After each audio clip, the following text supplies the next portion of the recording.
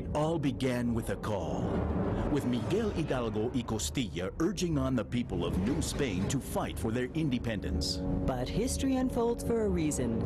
Several events in Europe and America lead up to Father Hidalgo's call. The winds of freedom are sweeping through the world. A war of independence is being fought in the United States to free itself of England, and the French Revolution seeks to cast off the tyranny of the king.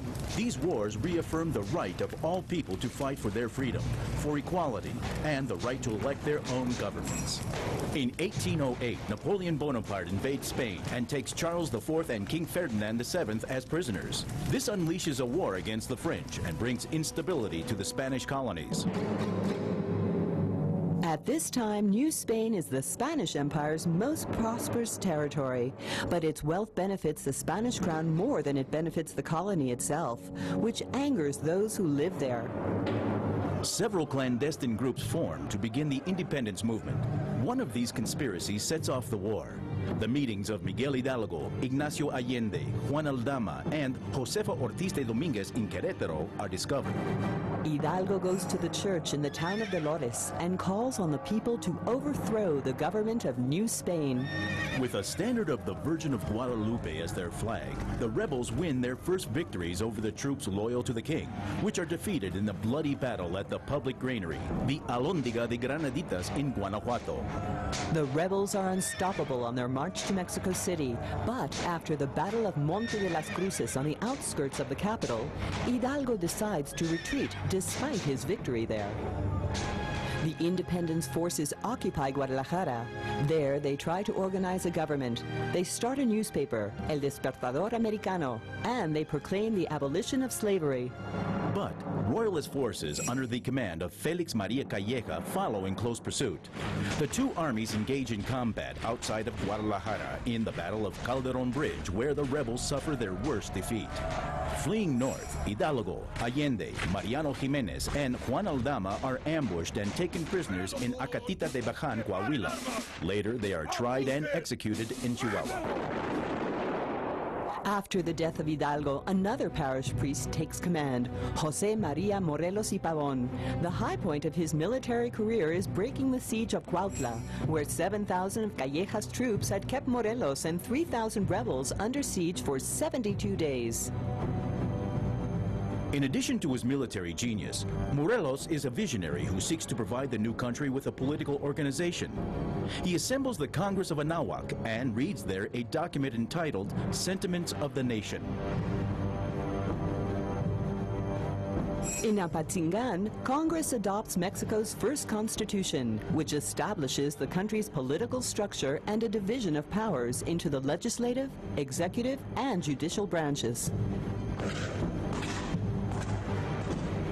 But soon after, Morelos begins to lose his battles.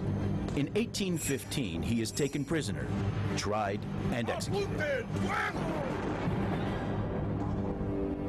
In 1817, the independence movement was losing momentum when a liberal Spaniard, Javier Mina, gave it new impetus by arriving in Mexico with 300 men to fight with the rebels. After a bold campaign, he is trapped and shot in the back, accused of betraying his homeland. An event in 1820 changes the course of history. Spanish King Ferdinand VII accepts a liberal constitution, which eliminates many of the political, economic, and social privileges enjoyed by the Spaniards living in the colonies. This accelerates the move towards independence in Mexico. Creoles, Spaniards, mestizos, the indigenous population, and other elements of society all fight for the same goal, although for different reasons. The War of Independence ends when Vicente Guerrero, the most well-known rebel, and Agustín de Iturbide, a Creole at the head of the Royalist army, seal a pact with the embrace of Acatempan. With the Plan of Iguala, or the Plan of the Three Guarantees, Iturbide proclaims the independence of Mexico. After 11 years of fighting and 3 centuries of domination by Spain, Mexico emerges as an independent nation. History belongs to everyone. Bicentennial of Independence. Centennial of the Mexican Revolution. The Mexican government. Okay, I just had to show you that. That's the Mexican government has been preparing for Mexico's bicentennial. It's also the centennial of the revolution this year as well. And we'll be talking about that in November on the anniversary of the revolution beginning on November 20th approximately. The government, of course, leaves a lot out, and that is the official story in the way. A lot of the details, as you can guess, are not in that government video, and including a lot of stuff that they would rather not remember. So what we are looking at today is not to put down the beginnings of this, but to look at the real beginnings of Mexico's independence, and to wonder, just to answer the question as I was asked right before the presentation, why is it that we sometimes celebrate it on the 15th and sometimes on the 16th? Does anybody know the answer to that? Wasn't it because the cry of independence happened on midnight between? That's what people think. The cry of independence actually was somewhere between 4 and 8 o'clock in the morning. I have one. Yes? Porfirio Diaz was born in 15, so he celebrated in 15 for his... Extra credit. You got it, yes. The dictator of Mexico in the late 19th century, early 20th century, Porfirio Diaz, discovered that a Greek saint called Saint Porphyrios feast day was the 15th of September, and so they began to celebrate it a day early. And it's become so common that the official celebration has been moved to midnight for that reason. Because so many years in Mexico they celebrated on the 15th that they literally moved it to the midnight to try to cover both days. So, yes, but you can turn on your television tonight, and at midnight there will be a celebration that begins with the grito, as it's called, the reenactment of the call by the President of Mexico in the Zócalo, the big square of Mexico City, which should be on all Spanish television stations tonight. If you've never seen it, you should take a look at it, or at least catch it tomorrow when the news reports that. What you see on here, of course, is you see a cartoon that was supposed to have been released today, the Héroes Verdaderos, True Heroes, and it's supposed to be out, but like many things in Mexico with the celebration, it's not on time. And the government's been having serious problems, including as well the filmmakers, and so look for that in a theater near you sometime soon. Now, the background to this, which they didn't really talk much about, but we're going to cover it a little bit here. The Mexican history is relatively easy to compartmentalize. The conquest by the Spanish took place in 1521, at least of the Aztecs, and independence comes in 1821. So there's a nice round 300 years that's easy to remember, the beginnings and the end. But there's 300 years of colonial rule. And Mexico was an established colony long before the English showed up on the shores to establish the colonies that would eventually become the United States. In this system, it had been built for the benefit of the Spanish. All the power, all the privileges, all the best positions would go to people who are called peninsular Spanish, people born in Spain. And they're also known as gachupines, those who wear spurs. It's kind of a put-down word that they use for them. They would have called themselves peninsulares in Spanish, but the other people would have called them gachupines.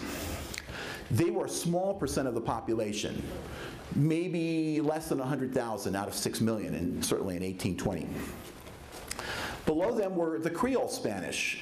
Creole is a term meaning European in America, and in Spanish criollos, but they would, for the purpose of this lecture, we'll call them Creoles.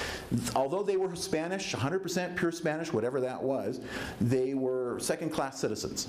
They could be appointed to positions of a priest or to a local town council or something, but they couldn't be a bishop, they couldn't be the viceroy, which was the king's representative, they couldn't be any of the higher officials in the church or in government. Those were reserved for Peninsular Spanish. And they resented that.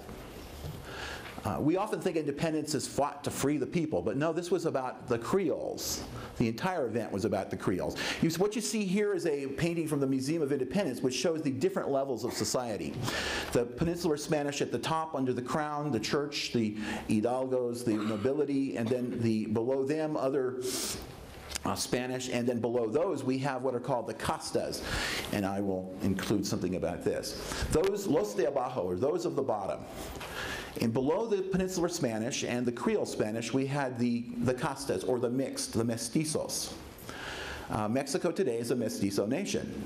But during the colonial era, the Spanish had a complicated array of terms to identify. If you were part Spanish and part black, you were a mulatto. If you were part Indian and part black, you were a castizo. If you were part European and part Indian, then you were a mestizo. And in the end, mestizo meant everything. But they had all these categories of racial classification. And this is just a small representation of the paintings that they did to try to explain all of these things. The general levels of population below the Spanish were the castes, the castas, then the indigenous, the indios, the Indians, and then the black slaves. The black slaves, of course, got the worst of everything. But generally, if you were an Indian or a black slave, you didn't really have many rights within the system, although Indians were actually governed by a separate royal authority.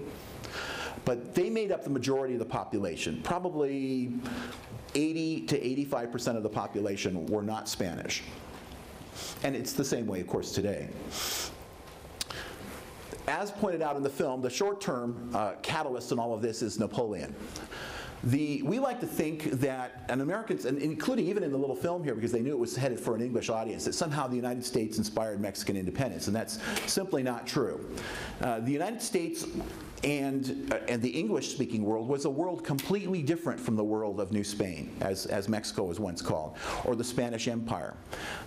They were Protestant countries, and Spain was part of the Catholic world, and literally they were not on the radar, in much the way that things that happen in Africa are really not on our radar. We know it's there, but we don't pay much attention to it. And it was pretty much the same with what was going on in the Spanish world and what was going on in North America. They were aware that the colonies had overthrown the British with French help, and that they had established themselves, and they thought that was interesting, but it was not something that people outside a few intellectuals were even concerned about, because they're all heretics, they're all Protestants, so they weren't interested in them. So the United States is not the catalyst for this, although we like to think we're the catalyst for everything sometimes. But in fact, it was Napoleon, coming out of the French Revolution, which was really a more serious revolution than ours was, in the sense that it overturned great parts of society. And Napoleon was one of the new men, the people who rose up. Under the old system, he would have been a nobody.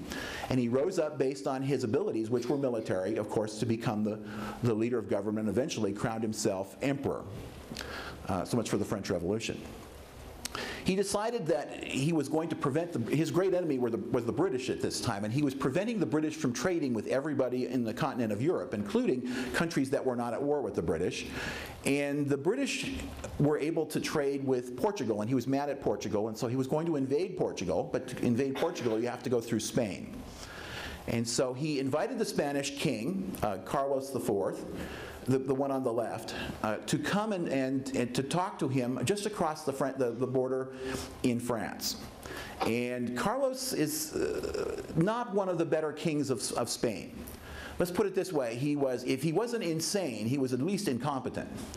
And his wife was so upset at him that she was having an affair with the head of the palace guards.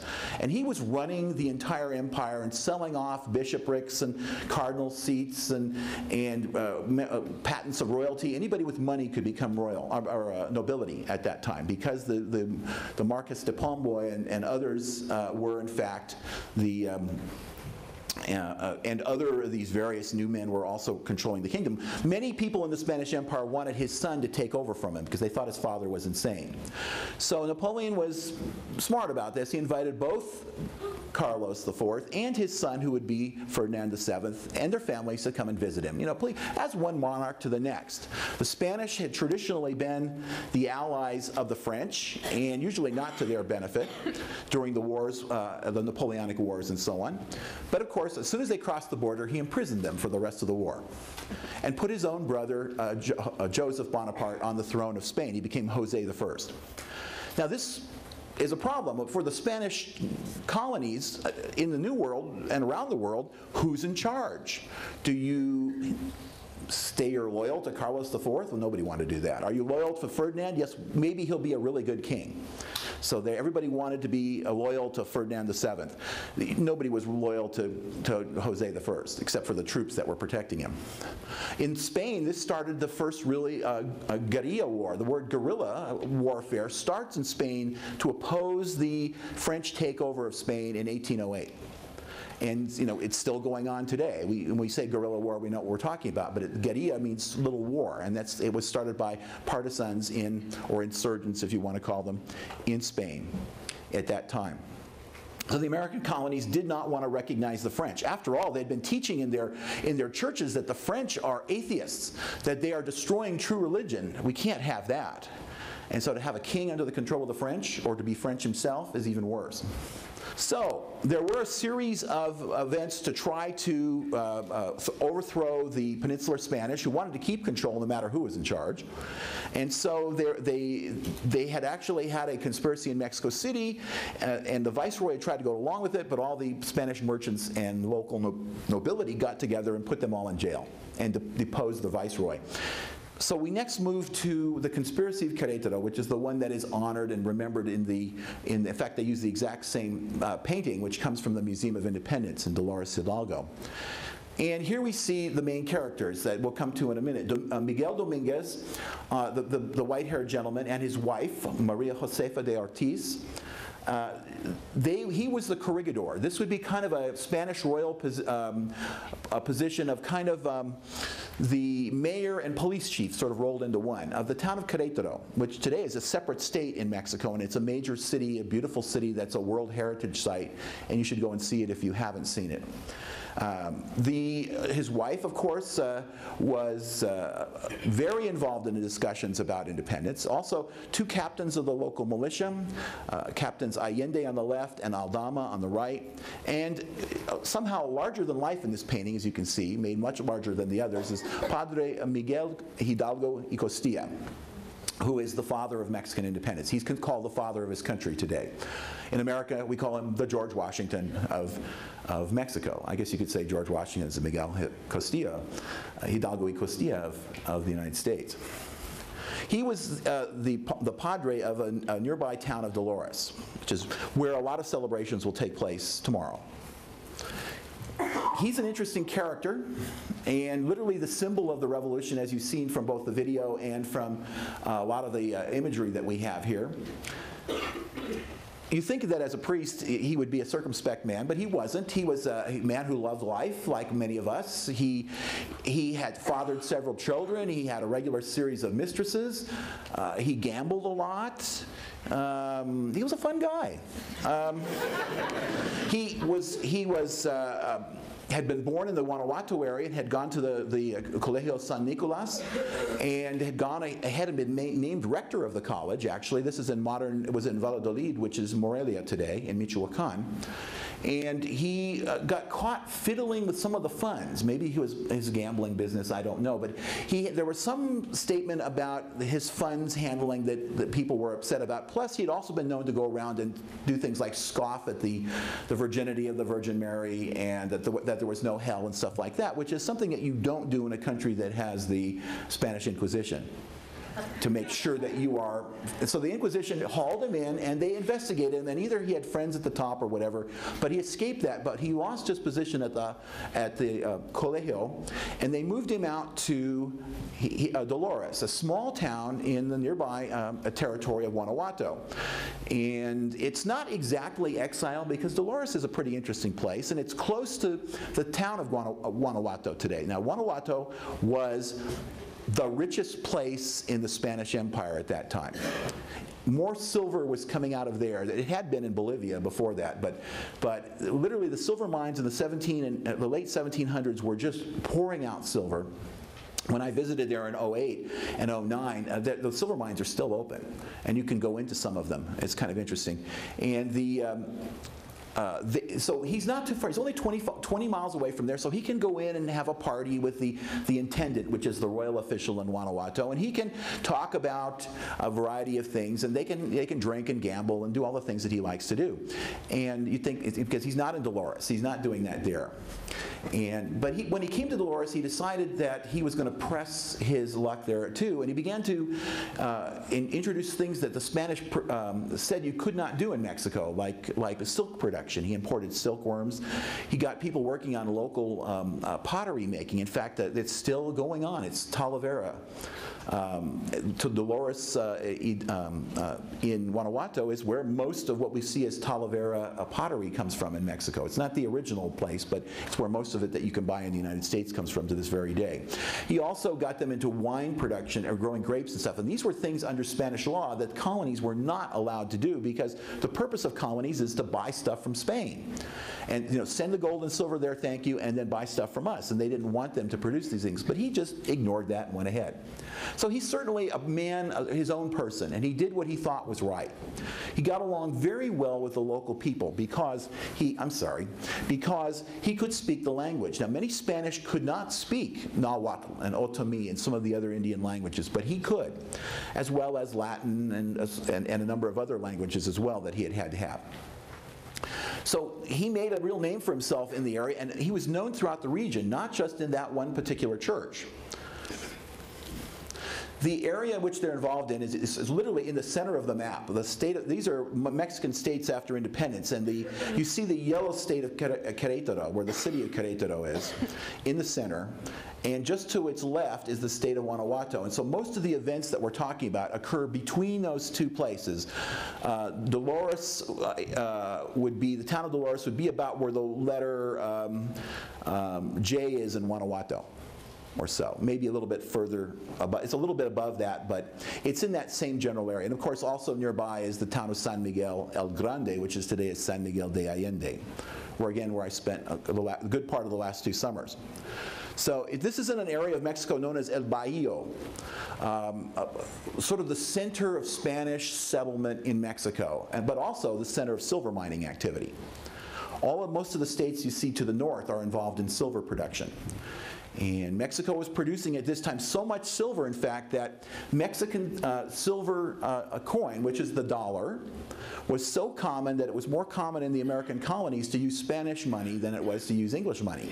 So when we came time for our country to choose its currency, we picked the Spanish milled dollar. And you know the story, that there was so much of it and there was so little money that they cut it into pieces, into 8 pieces of 8. And we still call a quarter 2 bits, two of those pieces, and 4 bits for a 50. These are at least old terms that maybe some of you have heard.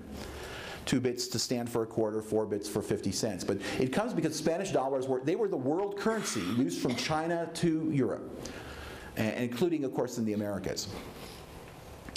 Now, the plan of the conspirators, what was it that they hoped to achieve? The plan was primarily to start the insurrection. The revolution will begin on October 1st, thank you. And this is Ignacio de Allende. Nobody really has a real picture of him from life. These were all made after his life, what he should have looked like, I guess. They knew he had long sideburns. But the insurgents the forces were supposed to be a Creole-trained and disciplined army. Of course, in most of Latin America, the soldiers have almost always been either African Americans of one kind or Indians. They were often just swooped up in most of Mexico's or Argentina's or Chile's or Costa Rica's or Venezuela's wars. Almost all of the foot soldiers have always been either Indians or blacks or people of mixed heritage. And the Spanish are never really fighting as foot soldiers. So the Creoles figured, like Allende, that they would create an army and they would then have a peaceful transition of power. They had this in mind because that is what had just happened in Argentina in May 1810. The Creoles there, who had established some credibility because they had actually defeated the English when the English sent a force down there, actually defeated them twice, had simply taken over and forced the Peninsular Spanish from power. And so the Creoles in Mexico and Querétaro figured we could do the same thing. They'll just step aside and we'll move into the positions of power. What they wanted was for everything else to stay the same, which meant that those at the bottom would stay at the bottom and nothing would be for them. Nothing for the poor, nothing for the Indians. They would now have all the benefits of the privileges of the best lands. They already were rich and they had lands, but they just didn't have the positions that they could make money and get status in society. So that's what the plan was. Of course, the plan didn't happen like that, as you saw in the video break here. The conspiracy was betrayed. Now this is the Cabildo, or the royal, this would be the official city building in Querétaro, even today. And it's I think they call this Constitution Plaza there. And there's a replica of the bell. I think their bell's been taken to the museum in Mexico City. But this is the building where the corregidor, Dominguez, and his wife, Maria Josefa, lived. And they lived in the upper rooms. And of course, the lower rooms would have been the office buildings for the various kinds of services that they had. Well, anyway, they had a conspiracy, and the problem with conspiracies is there were a lot of people coming and going. It was based on a literary society that they had, and they invited people to come in and talk. And so unfortunately, so many people came and went that there was a lot of talking outside about what are they doing over there in the Cabildo.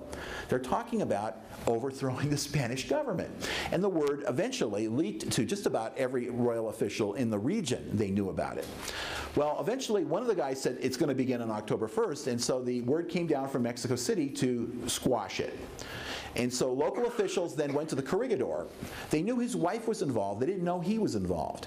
And so the corregidor's got to hide his position and say, oh, I've just discovered that, like in Casablanca, that there's gambling going on here. And then he takes his winnings and walks out. But no, he's supposed to go and arrest everybody. And so he says, okay, let's go out and investigate. So he locks his wife in the rooms and doesn't allow her to go out. This is her moment in history coming up right here, this locked room.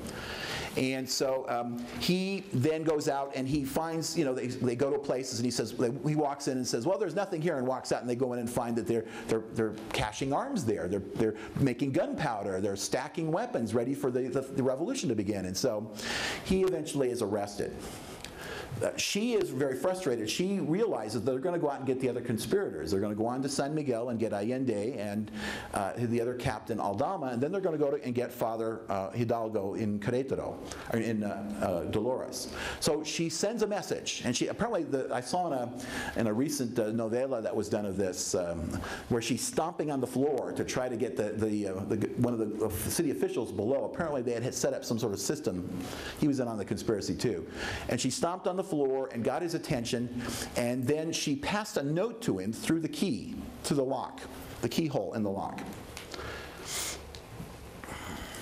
And of course, this brings us to Maria Josefa Ortiz de Dominguez. And in the cartoon version, you can see she's quite attractive. And in the Lifetime bust made on the right, you can see more of what she really looked like. Apparently, both she and her mother had a beard, as reported by people who had actually seen them. But she is a true, she basically put her life and her position on the line to warn the fellow conspirators. Why would a person like this have been involved? She had pure Spanish background, very proud of that, but she felt that she and her fellow Creoles had just been trampled on. Their rights and their dignities had been trampled so many times that she wasn't going to put up with it. So she gets the message through. And of course, in the museum, they still have the keyhole is still there. And it's been preserved. They tell us it's the keyhole. So it's much like you got to do this with a little bit of faith. And this was her messenger, the other official, and he's remembered on this hillside. And unfortunately, they had the sun behind it. I'm not very good at photography, and it's a statue of him saying, "This way to San Miguel," I guess. And she is also buried there in this elaborate tomb. She was arrested, and she was put into a series of convents during the independence movement, and eventually let out when it was all over, and then she was awarded all kinds of honors, but she refused to take them. And she refused any kind of money award or anything like that. She was just doing what she thought was right. So she is like the greatest hero of Querétaro Querétaro has ever produced, and she's considered the great hero of the town there.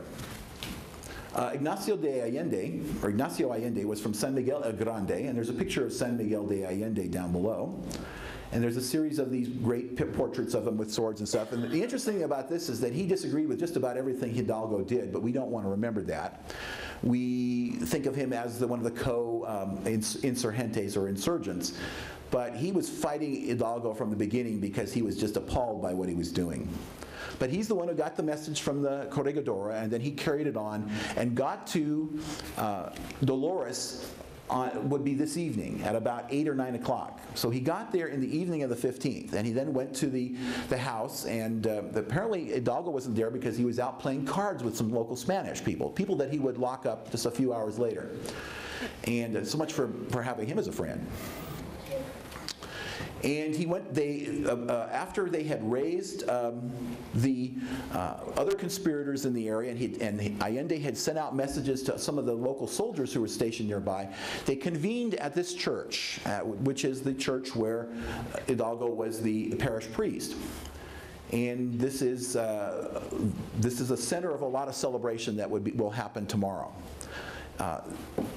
And so then not on the 15th, but instead on the 16th, again, sometime in the morning. As some sources say as late as 8 o'clock, some say as early as 4 o'clock. It was a good day to give the grito, or the cry, as it's called, because it was market day. And there were a lot of people in town for the market, and so it was full of people. All night long, they had seen people coming and going, and the word had sort of spread. Go get your equipment. Go get your, we're gonna defend ourselves. And so a lot of the local people, remember, who are Indians and Castas, they went and got what weapons they had, thinking that there might be an invasion or something going on. And so most of their weapons and stuff would be clubs and slingshots and farm equipment things like small knives and so on, and pruning shears and those kinds. They didn't have a whole lot of guns. And so they all came down to the steps of the church where Hidalgo gave his famous cry. Now, the cry is not necessarily the scream, although there's a copy of the scream on there. But what did he actually say? Again, nobody really knows. We do know that he wound up saying death to the Spanish, even though he himself, of course, is Spanish. Death to the Gachupines. He also said that long live good religion. That he basically told them a story and said that the Spanish government is in the hands of the French and they're going to corrupt your faith. And so to save it from those evil atheistic French, sorry John, those evil atheistic French, you've got to come out and we've got to save the faith. And long live the Virgin of Guadalupe, by the way. And so he said all of these things, and he talked about independence, and he got everybody fired up. They were already pretty anxious anyway. And he didn't have the banner of the Virgin of Guadalupe yet, but so these pictures that show him with the banner, he hadn't actually grabbed it on the way yet. So that's the grito, and that's what they reenact every midnight in Mexico City on the main square when the president of Mexico comes out on the balcony of the National Palace and rings the exact same bell that was the bell for this church, Hidalgo's bell, and he gives the cry, and he'll say, "Viva Independencia, Viva Hidalgo," and he goes through all the revolutionary, or the independence heroes, the insurgentes, Viva Morelos, Viva Guerrero, Viva Bravo, and so on and so on and so on. He'll go through the names of all of them tonight. And so again, that's what to be looking for, is he lists the names of Allende and the others. This is what's posted right there, and it's on this location. I think the term, it means that they mustered or brought them together by the father of the country, the reunited people at this porch or atrium on the morning of the 16th of September, 1810. In Dolores today, this is an extra picture, it got in, so much for editing, that shows the statue of him right in front of his church. And this is a great little park. Have anybody been to Dolores? They sell shrimp ice cream there. Ooh. I know. It's one of those things that you got to try. It sounds horrible, tastes pretty good actually. Hidalgo's cry, though, did something that it was not intended to do. It started a class war or social war. By blaming the Spanish for this, he got the people all inflamed, and this was not what the plan was all about, remember, which was to wait until October and train some people. Instead, they got the common people all fired up. Now, first of all, they were so mad at the Spanish, they didn't distinguish between the Creole Spanish and the Peninsular Spanish. They went after all Spanish people, and they started raiding their homes. Hidalgo literally, the people tore into the homes of his friends, and they came to him and said, "How could you do this? We were just playing cards a few hours ago," and he just says, "Put them in jail." And when they marched off, they put all the local Spanish on donkeys so that everybody would know that they were being humiliated. And here's a guy, again, who lived among he had not lived any differently from any of the Spanish, but this is a famous Man of Fire in Guadalajara, this painting, because he literally started a fire that he hadn't planned on starting. When Allende and others said, "You can't do this, you can't arm a mob to do this," he said, "The people have a right to, they've been treated so badly, they can loot, they can burn, they can steal. They have a right to do it. That's not something we generally want our heroes to go around saying. But those kinds of things are swept under the carpet, of course, when they want to remember Hidalgo. And what happened was that it brought some general unanimity among all the Spanish to oppose him. Now, this was mentioned in that little video brief about the Alhóndiga de Granaditas. This is a granary, a solidly built building in the town of Guanajuato, that beautiful mining town which is in a gorge. And this building still exists, and all of the Spanish in town, Creole and Peninsular, huddled with their families in there. And of course, many of them brought in all the gold and silver that they could too. You know, and they left all the people outside that weren't Spanish. Now, they were very angry about this, you know, because Hidalgo's army is on the march, and they'd stopped nearby San Miguel and picked up a painting of the Virgin of Guadalupe, which they turned into a flag, which is still kept in the National Museum, which as you see in some of the pictures of Hidalgo. They marched on to San Miguel, they took the town, looted a bunch of homes there until Allende beat them on with a sword. They were his neighbors. And then they marched on to Guanajuato. And here, by this time, the story had gotten what they were really up with, this is a social revolution. This is not about saving the Creoles from the Peninsulars. This is about saving your lives. And they got into this building, and they figured that it would be strong enough that they could defend it with their troops. Well, what happened was, and this again goes into to history, does anybody know the name of the character in the lower right-hand corner? He's a hero in central Mexico, and his portrait, I mean, his statues are everywhere. He is known as El Pípila, which basically, kind of a translation is like Tom Turkey. You know, it's like Turkey Tom would be like, it's kind of like a nickname. And he was a miner who worked in one of the mines nearby, and he was among the people that were being left outside to whatever was going to happen to them by the Spanish. And so these people joined Hidalgo's forces, and very soon he had thousands and thousands and thousands of people, and they tried to get the Spanish to surrender here at the Alhóndiga, and they were fighting them off. And so what he did is he crawled forward with this stone on his back to deflect the bullets, and basically poured some oil on the door. Some people say he blew it up, but he actually set it on fire.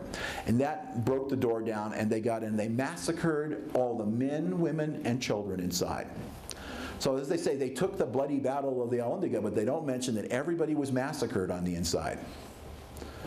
And so, I mean, this is actually like the high point of the insurgency movement of Hidalgo, was the capture of the Alhóndiga. And it basically scared every other Spaniard in the New Spain to, you know, not be lukewarm in opposing this. It was like, this is what's going to happen to you if they come to your town. And why did it happen? Because it was out of control. He could not control the mob. He was picking people, you know, people who might have been rascals of some kind or criminals or so on, and he was making them into generals and so on. So this is a giant monument to the people that is up there, is at Guanajuato. You can see with some of the people that overlooks the city. And he's such a great hero. Of course, as it pointed out, they captured Guadalajara, but then they were defeated. He had a great opportunity to capture Mexico City, but for some reason he turned around. We don't know whether it was his conscience. He realized it would be a bloodbath if they ever reached Mexico City. And that, of course, led to his defeat, because many of the people left him as he had not moved on to really overthrow the government. They marched to the north, and again they were betrayed by people in Coahuila, which is just south of Texas. This shows Allende and Hidalgo being captured by Royalist forces. He was taken to the city of Chihuahua in northern Mexico, where he was first stripped of his, because priests could not be tried by civil courts. He had to be first taken before the Inquisition and stripped of his priesthood. And then he was turned over to royal authorities, and they shot him, and they cut his head off. They put his head in a cage, along with Allende's and Aldama's, and they took them back to the Alhóndiga, and they hung them on hooks on the corners of those buildings, where they stayed until 1821, when they were finally taken down. Whatever body parts of theirs that are still around, I guess the rest of his body was buried in Chihuahua. There's an interesting museum to the Independence in Chihuahua, if you ever get there. They took the rest of the body parts long after Mexico achieved independence, and they buried them in the Angel Column, which I'll show you a picture here in just a second. For the celebration this week, they've taken them out, and they've been touring the bones around the country of the 12 insurgents that they knew that were in there, and they discovered they had 14 bodies. So they don't know who the other two are.